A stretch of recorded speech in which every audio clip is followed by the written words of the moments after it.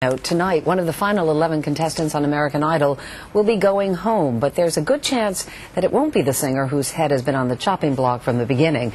Here's our West Coast contributor, Maria Menounos. The 11 remaining Idol finalists went to battle with songs from the 1960s British invasion.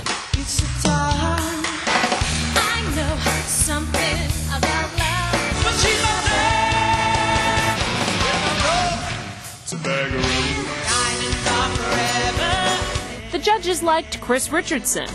Don't let the sun catch you crying, no.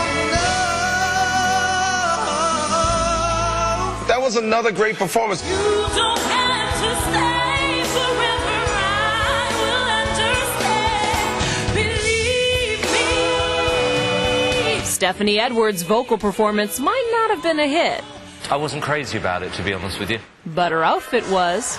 Sex appeal. I love what you're wearing. And when Gina Glockson sang Paint It Black,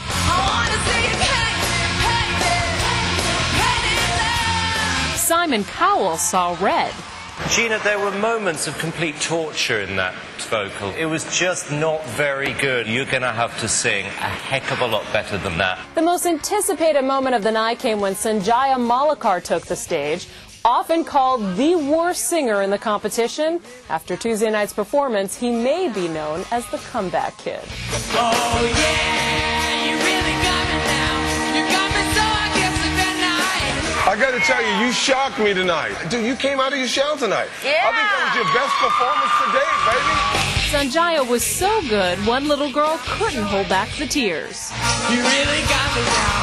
You got me so I don't know what I'm doing. That little girl is why he's still around. I mean, just multiply that little girl by about 5 million or 10 million, and that's why he's there. He is like the comic relief of this show. I mean, he's so funny.